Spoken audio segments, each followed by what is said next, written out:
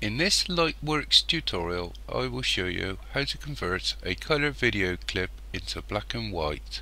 I've assumed you have a basic understanding of editing in Lightworks.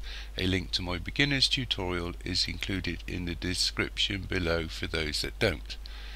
Other tutorials can be found in my playlists. Okay, well this is some video clips I've already imported into Lightworks. So I've brought this clip into the timeline.